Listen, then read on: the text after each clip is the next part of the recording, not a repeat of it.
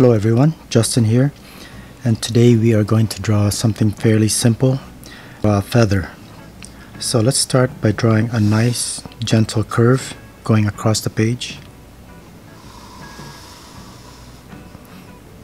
and then draw another line almost parallel, and it starts down here, and then as we get closer to the tip it's gonna get closer together to a point.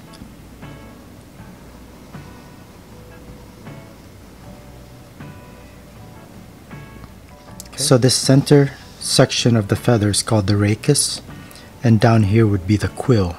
This is what they would use before to write. So let's go to the tip here of the feather and start heading back this way, and we're going to go further and further away from the rachis. Okay, let's start right here, and you can kind of make this line somewhat undulating. And then at some point the feather itself, these parts here, the barbs, start to separate. So we'll go back a little bit, and then here, let's say it separates here to the rachis, and then let's draw another line next to it to show where it's separated. And then keep going back. Again, we're getting farther and farther away from the rachis. And then another separation, maybe not quite as deep. And then another one, and then a short one. And then we're starting to even out. Now we're more or less parallel to the center. Okay? And stop right there.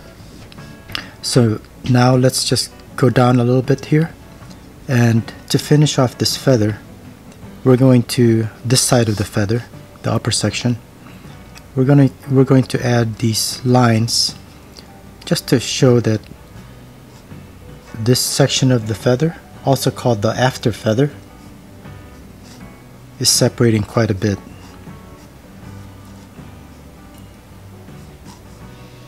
And back to the rachis. Okay, now let's go to this side of it. Let's draw the other vein. This whole section, I believe, is called a vein, and all these separate parts that come off the rachis are called barbs. So let's go ahead and do the other vein. Now this side will be closer to you, so we're going to have the outline a little bit further from the rachis. So let's go down. Again, somewhat undulating line, and then maybe here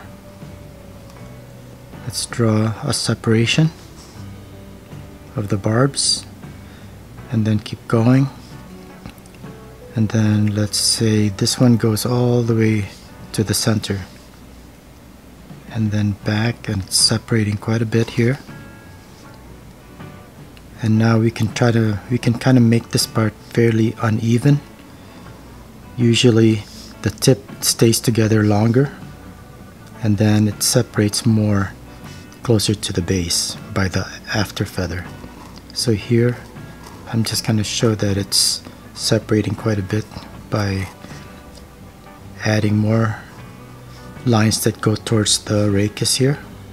And now we're at the after feather, and again, just like there, I'll draw this with separate lines to show that these are all separating.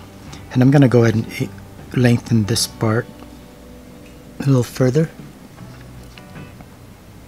to the end, and just finish that off with a small curve. Okay, so that's pretty much the feather. Now what we could do is add some shading, and what I'll do here is I'll just add some lines coming off of the rachis from the center line, just to show the direction of the barbs, and add some shading closer to the rachis here, or the shaft. Sometimes it's also called the shaft. So I'll just add some shading, just parallel lines.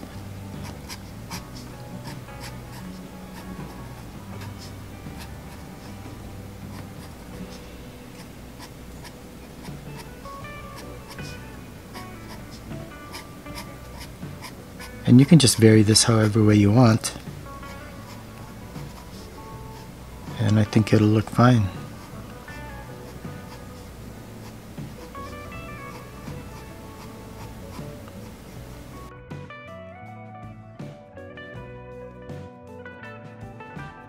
Okay, so to make this a little bit more interesting, I'm gonna just make some of these outlines a little bit thicker, and I'm just gonna use the same marker here.